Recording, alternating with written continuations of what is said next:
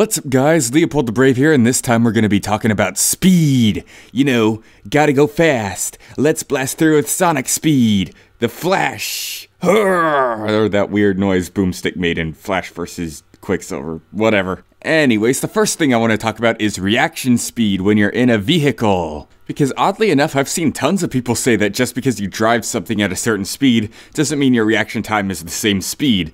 But yes, it does. When you're driving towards something at a certain speed, that certain something is coming at you at that same speed, meaning you need to be able to react to it in order to navigate around it. Now, of course, there is such thing as path prediction. For example, if you're driving towards something at 45 miles per hour and you see it 200 feet away from you, you're still going to have at least 3 seconds to react since 45 miles per hour is 66 feet per second. You'd have more than enough time to see it coming and be able to move around it in no time, thus not counting it as your reaction time. But I mean, if a character is able to manually pilot something that can travel the speed of light, don't you think it'd make sense for their reaction timing to be the same? Light travels at over 900,000 feet per second, so even if they saw an object coming from 5,000 feet away, they'd have less than 1,000th of a second to react to it. That's how characters like Mario were able to cheat their way around being trillions of times faster than Sonic. Starship Mario, man, it's crazy fast. But speaking of light speed, on to the next topic. Calculations over everything. If something doesn't look fast on screen, it probably still is fast. Like, let's say there's this white ninja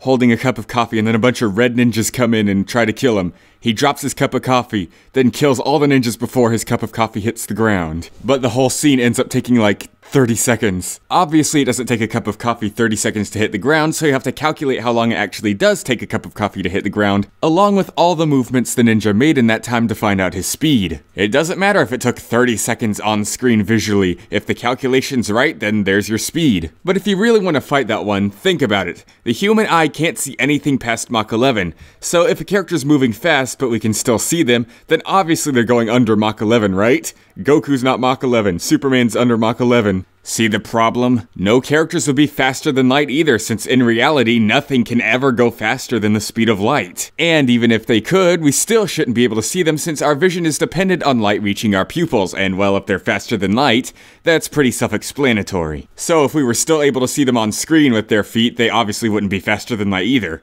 This is why calculations go over visuals every time. Animators rarely go into scenes thinking that they should make it as scientifically accurate as possible, which is why calculations are needed instead of just looking at it and going, well, this isn't possible, so therefore it is this. Anyways, that's my 2 cents on the subject of speed. Apply this to your versus stuff, kids. Ba ba da ba da da.